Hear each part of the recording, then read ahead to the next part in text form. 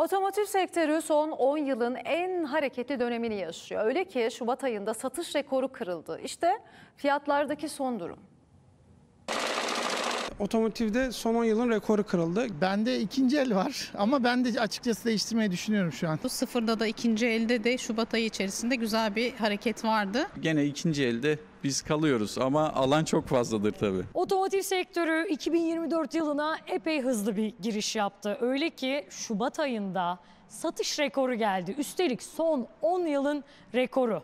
Peki uzmanlar bunu neye bağlıyor? Fiyatlarda son durum ne, işte cevabı. Geçen yıl bayiye gittiğiniz zaman maalesef sıfır araba bulunamıyordu. Bu yıl bütün marka ve modellerde aşağı yukarı bulunabilirlik mevcut. Sıfır araçlarda ortalama 1 milyondan başlıyor. Yani onlar düz paketi. Normalde 1,5 milyonun altına araç, yani tamirciden çıkmazsın. Kim alıyor bu araçları diye soruyor mu insan kendi kendine? Kesinlikle öyle. Fiyatlar gerçekten çok yüksek. Son 2 aya baktığımızda 185 bin adetten fazla sıfır otomobil satıldığını görüyoruz. Bu geçen yılın Şubat ayına baktığımızda %40'lık bir artış demek. Bu son 10 yılın en hızlı başlangıcı. Önümüzde bayramın olmasının etkisi çok. Yaz ayları gelmeden, işte seçim dönemi yaklaşırken olsun araçlarını almak istiyorlar. Yani fiyatlar realleşse, biraz daha faiz oranları düşse piyasa o zaman rahatlar. Peki ikinci el araç satışlarında durum ne? Sıfıra nazaran biraz daha yavaş. Çoğu arkadaşım araç almayı erteledi. Kendi araçlarını onarıyorlar. Döşemelerini yaptıracak, bu sene de kullanacak. Bütçesi